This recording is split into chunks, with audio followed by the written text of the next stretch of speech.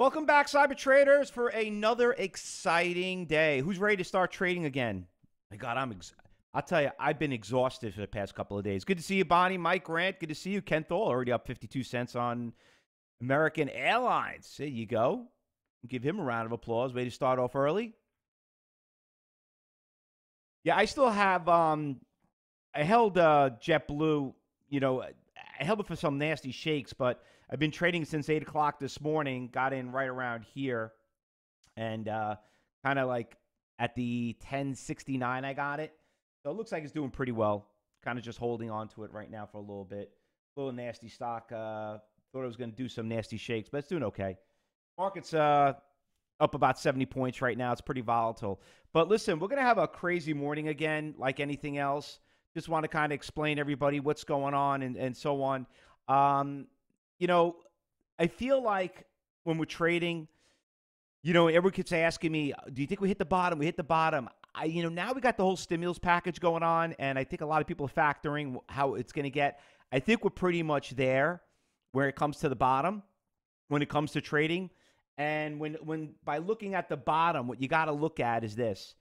You have to focus on, there are stocks today that you probably wanted to buy that you couldn't afford, and now you can. I think you're still going to have some volatility going on. We had a big pop like we did.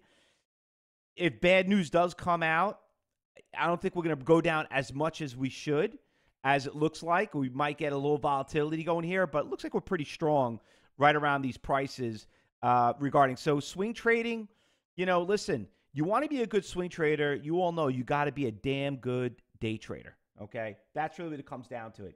You got to know how to day trade.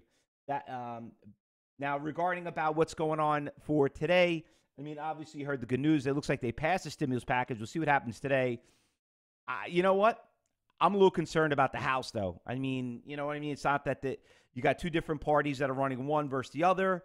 You never know, somebody's going to throw in at 2 cents again, and then all of a sudden it's going to put a wrench into it. But if they do, I don't think it's going to be terrible, other than how much lower could the market drop. Go right back down to 19,000, which will pretty much be there again. So it looks like we're really kind of build some stability there. So once again, if you're looking to swing trade, there are some really good buys out there. Some people got lucky. I didn't get so lucky with BA. I'm doing great now on it, but I bought, obviously you guys know I bought at 170. I was drooling. I always wanted to own BA, Boeing at 350. I thought, like, my God, maybe it is a steal. Then when it dropped down to 200, 170, I owned it at 170, which you all know, but I averaged down at like 95, thank God, and now sure enough, look where it is at 150. So BA is doing great. There's some really, really good buys. Now, is it still cheap? Listen, I can't tell you. I'm not an analyst. I can't tell you what to do. It's illegal for me to tell you that. But all I could tell you is that there are, if you are looking to do something and you really like something, you don't want to miss this opportunity, because these opportunities in trading do not come very often. And like I said, last time we had this opportunity was the financial crisis. And look what they gave on the financial crisis, not even $1 trillion. And look what happened. We went from 15,000 down to 6,666 on the DAL, back up to 18. So you know what? If you feel like you're chasing, it's not the end of the world. Now, listen, I could just go through stocks after stocks after stocks, but listen, the Dow was up, had one of the biggest percentage moving ever, since 1933, they said. I could just go through the list, but there was just so many stocks out there you guys could have cleaned up on. If it was Delta, if it was, Boeing, let me bring up the 2-day chart. I don't know what happened, but they all popped like at the end of the day. Look at 115, it went to 103. And we don't trade these stocks. We don't trade them. We work off the big percentage gainers and losers. But like the markets like this, you have no choice. You got to do what you got to do. But there were a lot of good moving stocks out there. There was this one. Jesus, all the I did really well on Royal Caribbean. You know what? If you love their 130, you got to be drooling, at 36.40. Look at the long-term chart on the right. There's still lots of movement. I'm a little nervous about the cruise companies in a way. I don't know if they're going to come back as quickly because apparently they said they might be docked for about a year, they said. That was a rumor going around. I don't know if that's true, but that's pretty bad. But all the airlines, guys did great. American Airlines going up. You see, the big thing that we focus on when it comes to trading is we're looking for the ones that get crushed the most. The ones that get crushed the most are the ones that are going to rebound the best. Uber, all those, they all popped. I owned that kind of kick. I wish I still had my $16 trade when the CEO came out. That one. Oh yeah, like yesterday we talked about. Remember the CEO came out on Fox Business, and I started at 8 o'clock. I says, guys, the CEO comes on. That's a strategy. We teach you that in class. We teach you what to look for in class. And sure enough, boom, we own at 117. The thing ran to 122. You know what I mean? Like, these are things that you're looking for. Just like Uber, CEO came out, $16. You got to look and see when these CEOs, if they're on CNBC or Fox Business, the financial stations, you know, when they come out and they talk, believe me, they're going to make the market move. And that made that Boeing pop.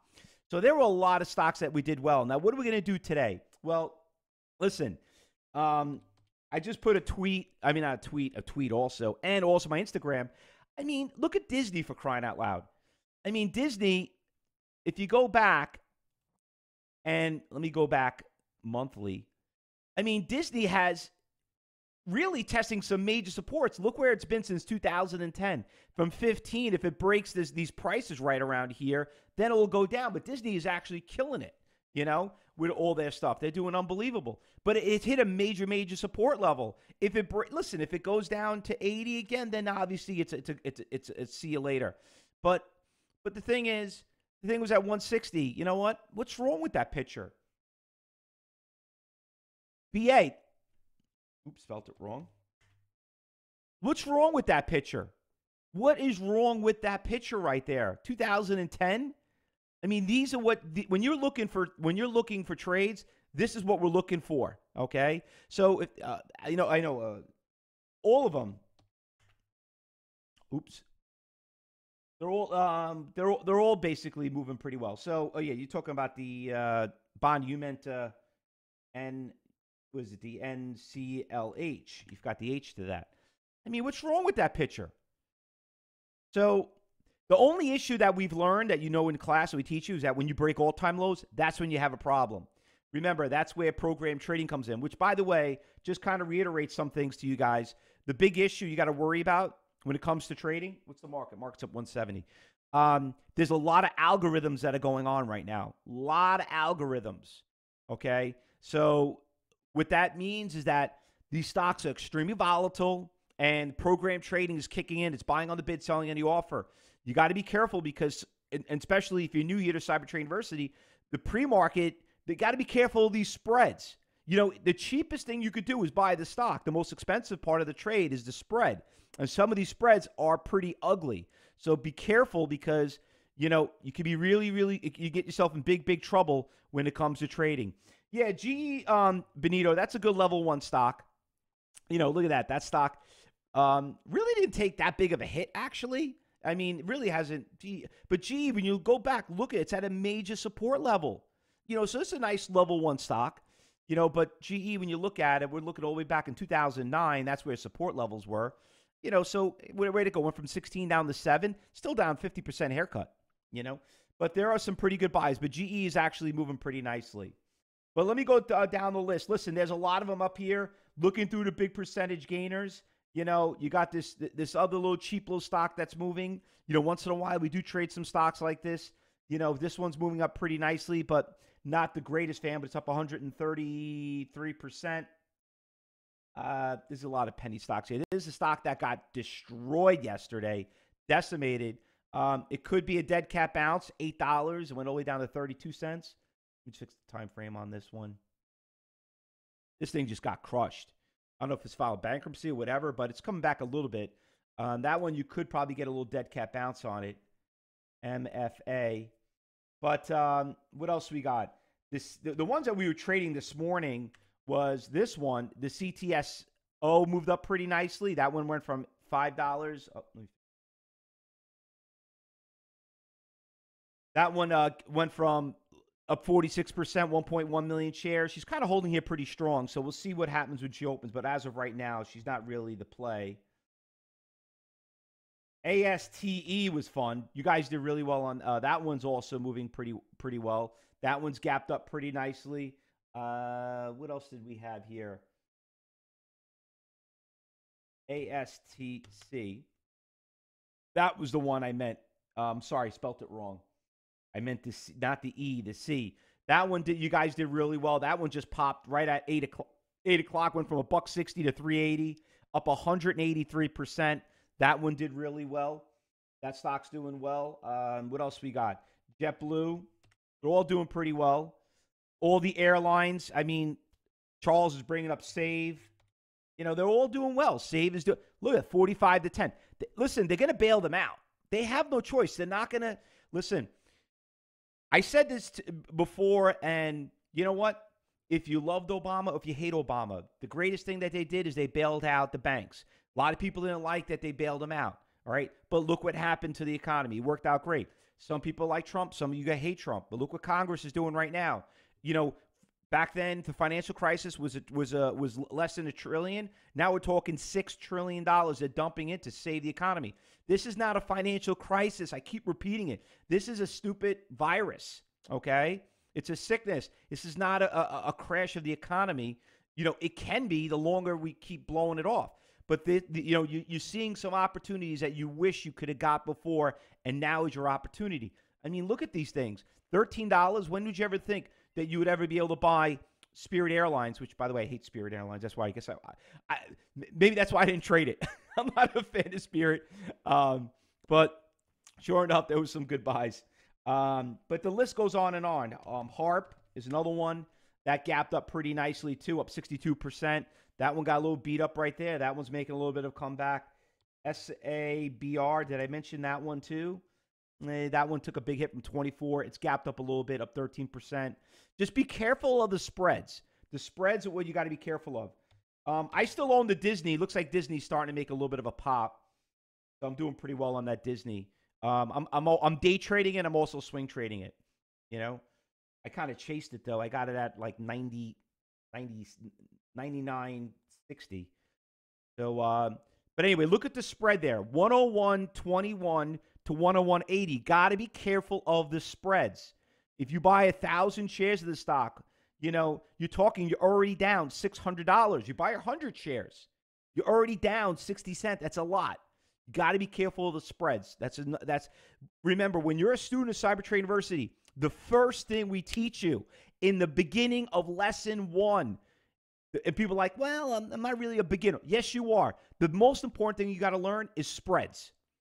You don't make any money until you sell it. Be careful of these spreads. Ben already made 60 cents on trading Royal Caribbean. I'm going to keep giving. I'm just going to keep giving round of applause. It's great. Listen, this is what you train for. This is what you asked for. Is it too late? No, it's not too late. So let's go out there and trade together. Now, if you're new here to Cybertrade University, or you're watching it, streaming it live on our Facebook or YouTube channel, you know what? There's still opportunities. Get in here, do a quick trial, see what it's all about. Because remember, I always tell everybody this. It's not for everybody. But at least they'll tell you what you're getting yourself involved in, and then maybe you understand why you do something else. But the worst thing that could happen is that you're going to love it, and you'll do great. That's the worst thing that could happen. The greatest thing is that you actually make a lot of money doing it. That's the biggest thing. But just to kind of remind everybody, if you are a trial in this room, please make sure you talk to your education advisor. This is not a teaching room. This is a trading room. The whole goal is this. If you like what you see and you see what people are doing, remember, don't count my money, count theirs. If you like it, then you make sure you talk to your education advisor, and we'll see if you're qualified to be part of the team. Because remember, a lot of you really do not qualify to be here. And we'll know once you start and be in the room and you talk to an education advisor. And by the way, don't get insulted or embarrassed. It's okay. We'd rather you know than go out there and get yourself in trouble. So just be safe. All right, guys. But in the meantime, Cyber Traders, another exciting day. It's going to be another fun day, and I'm telling you, it's going to be like this. I was talking to some people being here in a hot spot here in New York, and believe me, I've been confined to my house for 2 weeks, which is not a bad thing, right? As long as I'm working out and not getting fat. My wife's making all these great dishes, but you know, listen, At least we have an excuse. We got to trade. Some people got nothing to do. They're sitting at home. They're like, what do we do next? Oh, we'll do the same thing we did yesterday. What are we doing today, Dad? Oh, same thing we did yesterday. Guess what?